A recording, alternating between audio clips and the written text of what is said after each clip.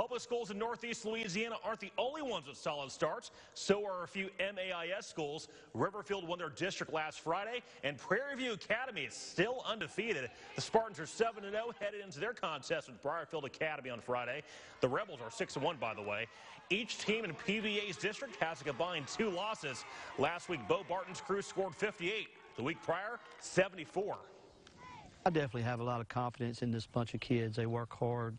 A lot of tough kids out here that play the game like it's supposed to be played. Excited that we're 7-0 going into district because our district is loaded from top to bottom. I think we're all ranked either 1, 2, 3, or 4 in the whole conference, and so just proud to be where we're at with a chance.